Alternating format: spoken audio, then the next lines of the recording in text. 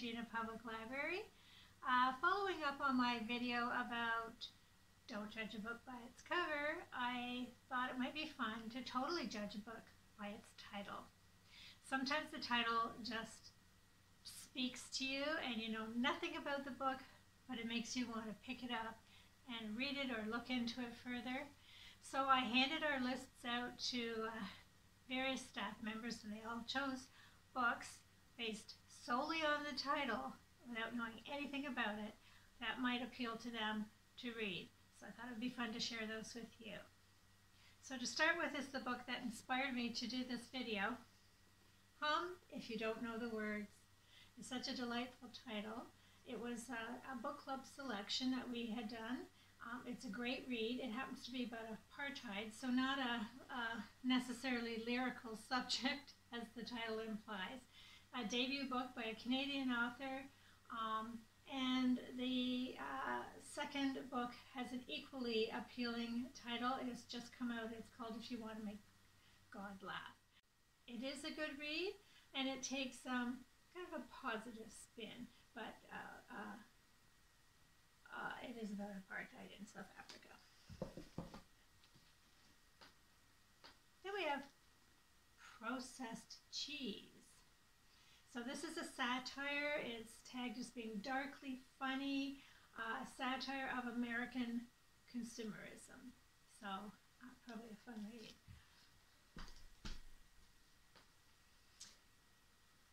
Bring Me the Head of Quentin Tarantino.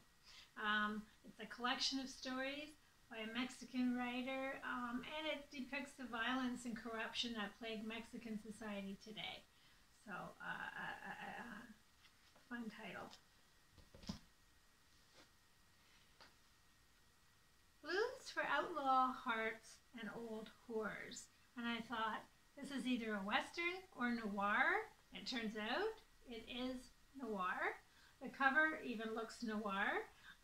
It's an Italian author in translation, and it just covers undercover operations and transnational crime.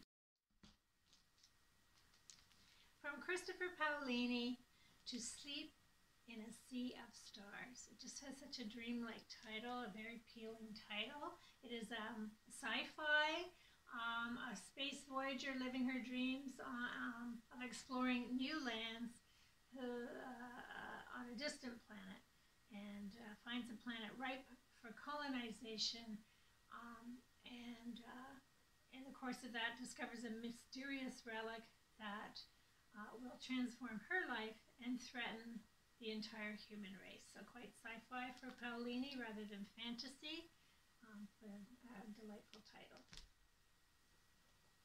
Christopher Moore, always known for his funny books, New York Times best-selling author, takes a character from his previous books, Fool and Serpent of Venice, and puts him in a very entertaining mystery based on Shakespeare's Midsummer Night's Dream. Oh, and the title, of course. Shakespeare for Squirrels. Then we have Like Rum-Drunk Angels. Just a fun title. This is a retelling of Aladdin as an American Western. This is The Faceless Old Woman Who Secretly Lives in Your Home by two New York Times best-selling authors who are the creators of the hit podcast about the village of Night Vale. As well, they wrote Welcome to Night Vale and It Devours, another title that was actually chosen. And it's going to be a book that's hard to describe, to pin down. It's described as funny and terrifying, which combination makes me kind of want to read it. Something that's funny and terrifying at the same time and unpredictable. And a slice of swashbuckling history. So this one might be fun if you're familiar with that podcast. You probably have a better sense of it. And sounds like an intriguing read. Certainly an intriguing title. And Kiss My Cupcake. Kiss My Cupcake is sort of described as a smartly plotted and perfectly executed rom-com with a spot-on sense of snarky wit and a generous helping of smoldering sexual chemistry. It's basically about the competition between two small business owners. And another book with a lovely title, Violet Bent Backwards Over the Grass. Violet Bent Backwards Over the Grass is actually a debut book by American singer-songwriter Lana Del Rey, and it is her collection of poetry, suitable for Poetry Month. And another book that sounds kind of noir, The Lady in the Car with Glasses and a Gun. This is actually a noir. It's a suspenseful story set in the south of France. You are eating an orange. You are naked. That's the title of this debut Canadian author, this book by a debut Canadian author of the Asian community, Sheung-King.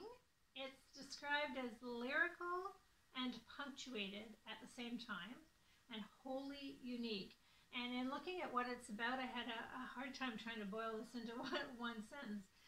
It's really about two lovers with kind of a comic and enigmatic relationship who fall into telling each other folk tales. So kind of an odd book to describe. Been getting lots of buzz though, and a wonderful title.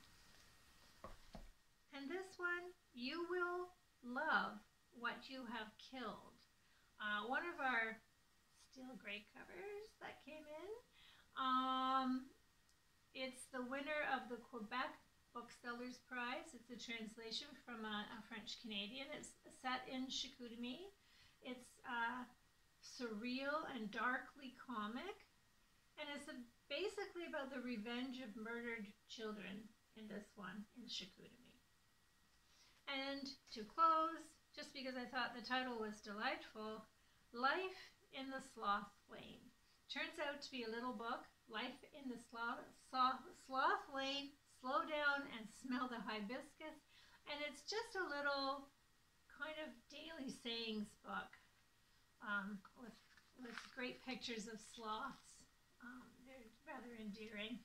And then just sort of a saying, an inspiration for the day. So just a quick little book, but I enjoyed that title. So those are just some of the ones that captured our attention, just totally based on the title.